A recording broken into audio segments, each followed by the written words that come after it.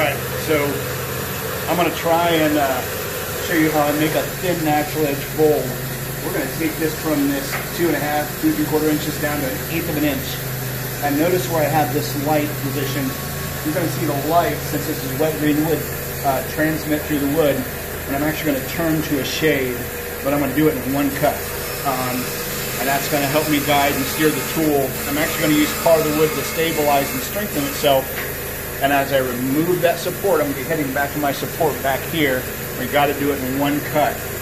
The big trick for these is holding the tool in the same place as it comes out of the wood. It gets naturally full, and it enters in on the other side, because if there's any movement of that tool, you get these little lines. You can sand them off, but if we can avoid that, we obviously want to. But before we get started, are you old, like over 53? Are you angry? You should try Tylenol. It helps make old people nice again.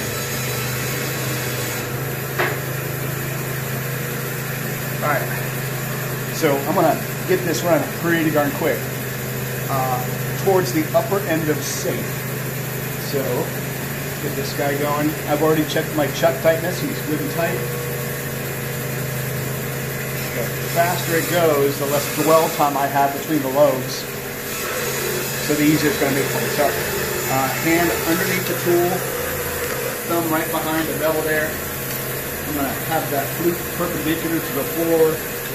I'm just going to ease that cutting edge in, get my cut started, open up the gouge about 30 degrees, and then cut down towards center.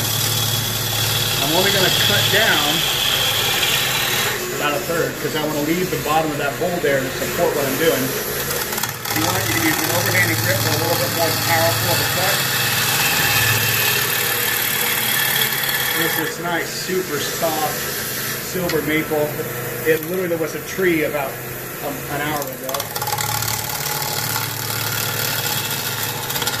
Oh, not that jump that I want.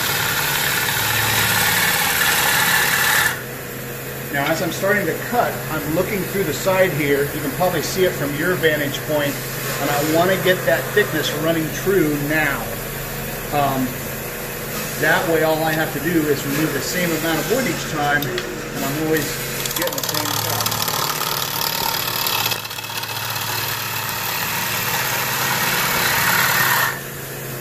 Alright, I don't want to get that too thin down here because I'm removing some of my support.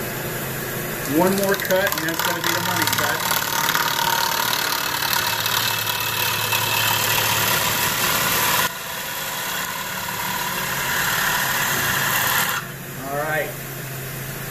So since this is the cut that's going to matter, I'm going to go sharpen a tool here. Got it.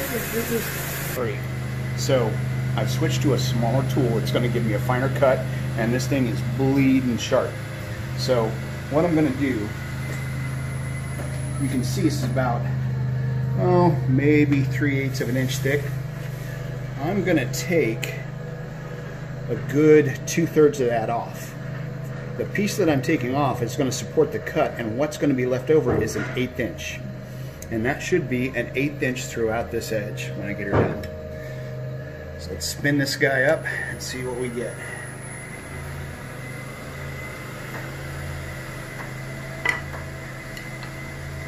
Alright, here we go. Here's the money cut.